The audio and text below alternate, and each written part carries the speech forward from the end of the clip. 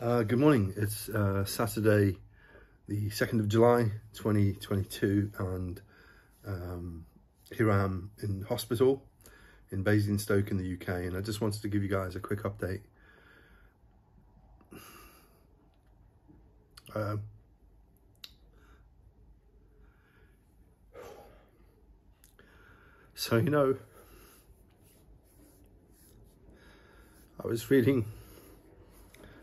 I was reading in my Bible the story of Lazarus being resurrected from the tomb, in John 11. And what an incredible event in history. What an incredible miracle that often I think we just miss it. We don't see it for all its glory because we see it as this one-time big event. There was Lazarus who Jesus loved, the Bible says, loved him. And you had Mary and Martha, Lazarus' sisters, sending word to Jesus to please, he's dying. Can you come and do something? And Jesus delayed it. He didn't go. And I don't know what Lazarus must have been thinking in his final moments. Where is Jesus? He loves me, and where is he? And then he dies, and Jesus feels compassion. He goes, and of course Martha comes out and she says, "Lord, where have you been? If you'd have been here, my brother wouldn't have died." And Jesus goes up to the tomb, asks them to roll away the stone, and she kind of even argues with him at that point and says, "But Lord, he's been in there 4 days. The stench is going to be really bad." And Jesus said, "Roll away the stone." And they rolled away the stone, and Jesus famously said, "Lazarus, come forth." And Lazarus came out wrapped in his grave clothes, alive.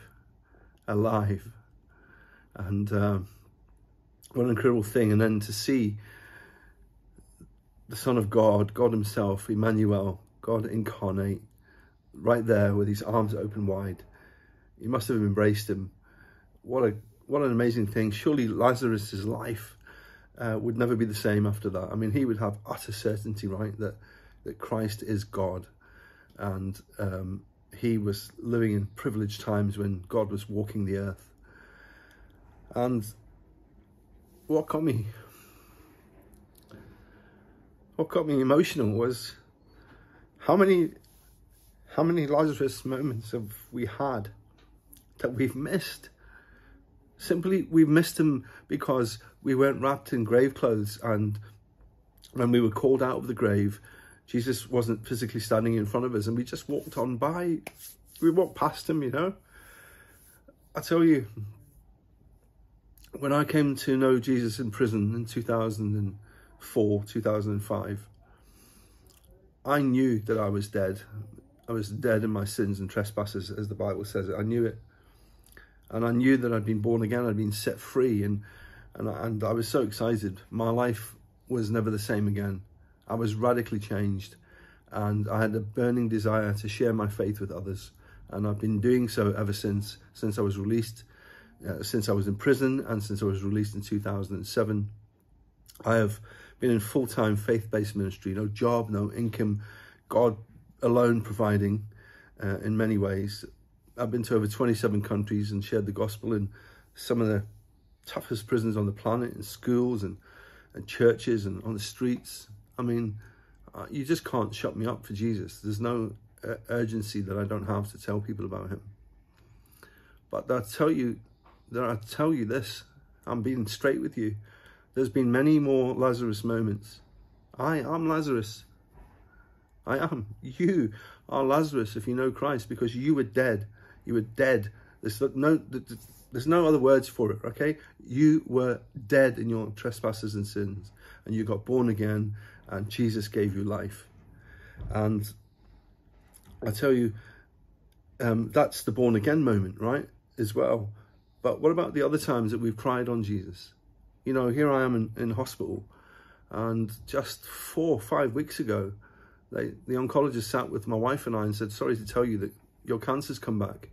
I know we gave you the all clear last October, and there was no more cancer, but the 6-month scans come up and the different kind of cancers come back, and it's a very rare form of cancer. unfortunately, you've got 6 months to 9 months to live.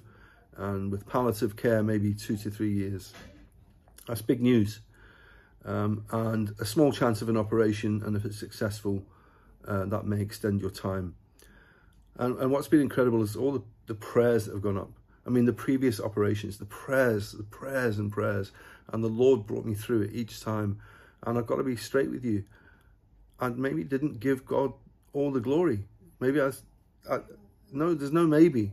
I was like, well, I'm a strong guy, you know. I'm solid. I'm robust. I can get through a lot. I've got a great pain threshold, and I stole some of the credit for what Jesus did for me then, and I added to myself. I pinned a medal on my own chest, you know, and yet I still gave him the glory. But it was because I wasn't wrapped in grave clothes, and he wasn't standing in front of me, and I just walked past him. I just missed him so many times, and it's just ridiculous, really. But here I am again. So 4 weeks ago, we get this news, and I tell you, I felt utter peace.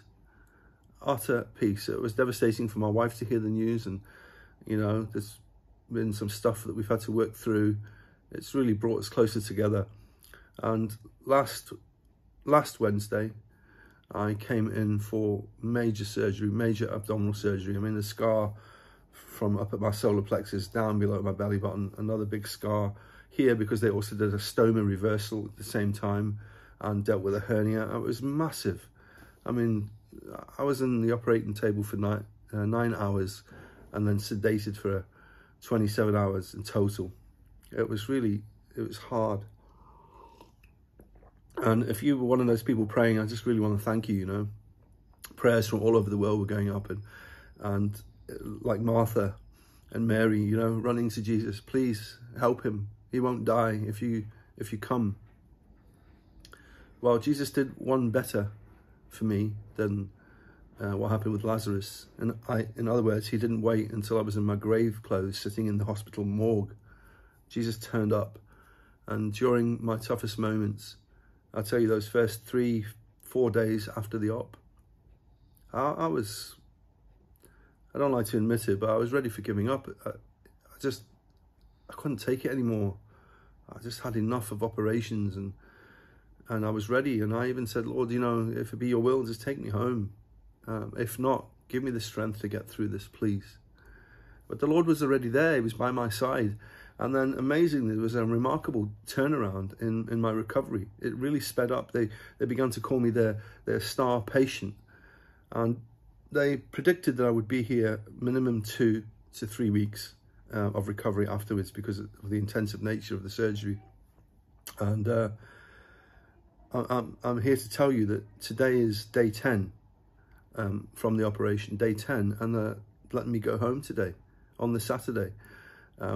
They're saying that I've got great mobility, I've recovered well, I'm not using any pain relief at all. I hadn't used any pain relief for days and days now, and they just can't believe it. They're just all amazed. You know, I had to go for a scan yesterday to make sure there wasn't any blood clots, and the guy giving my scan, he said, well, I can see that like you're so upbeat and you're so progressive in terms of the other patients that we see from that particular ward, the critical care unit, then they're not as mobile as you are so quickly.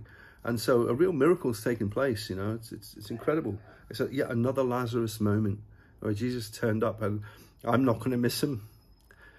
I mean, you know what I mean? I'm not going to miss him. I'm not going to walk past him this time. So I'm here today to thank my Lord. I thank my Lord, my Savior, my Jesus again for rescuing me from death.